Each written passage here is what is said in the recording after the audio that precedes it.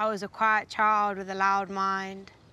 Age 5, father said, big boys don't cry.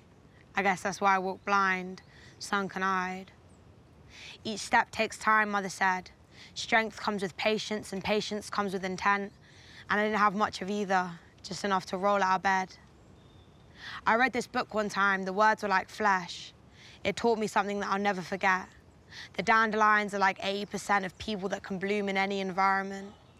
You see me? I'm more like an orchid instead. I need a little more sun sometimes, and wind can send me off edge. One thing I've learned is the mind is made of glass. Half full or half empty depends on the circumstance, but even when I'm quiet, and even when it's loud, me, myself, and I, yeah, we gotta stick around.